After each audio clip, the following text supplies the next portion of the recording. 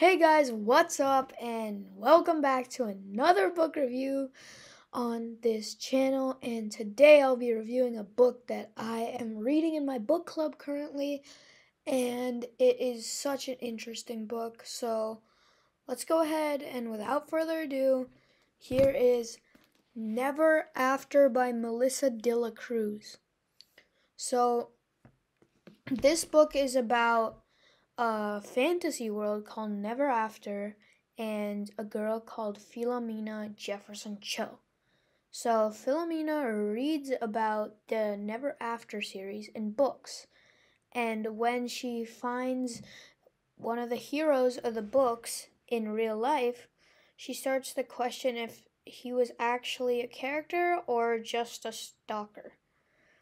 So soon she learns that the world of Never After is real and she has to protect the lamp of Alibaba from the Queen of Orgadale, who is an ogre, and all her soldiers.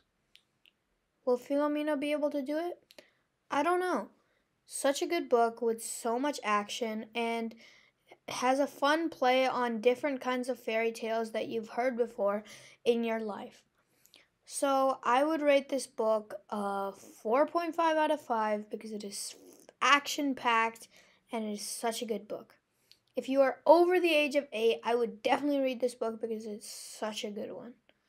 So that's all, guys. Have a great day, and I'll see you next time.